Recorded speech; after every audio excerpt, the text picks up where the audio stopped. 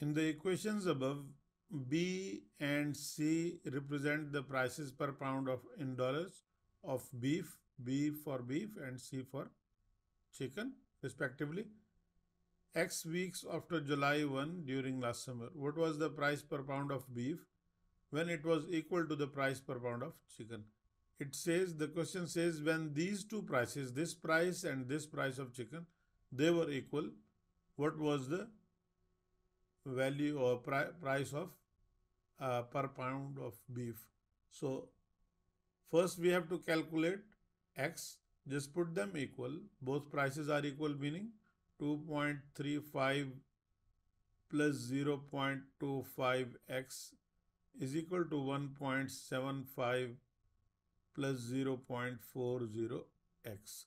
So let's bring the x values on one side. So this goes there as negative, or just subtract 0.25x from both sides, 0.25x. It will become 2.35, and this goes is equal to 1.75 plus 0.15x, right? Now let's bring the other values on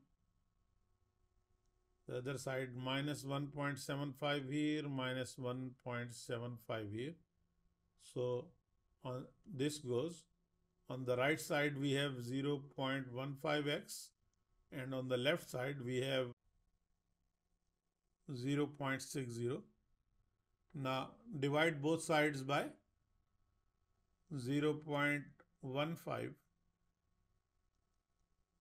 to get x on, let's do it here, x on right side, and if we get rid of both points we can do that. 60 divided by 15 is 4. 15 plus 15 plus 15 plus 15 is 60. But this is not the answer, 4. We have to plug this 4 here in any one of the equations and get the value, get this price.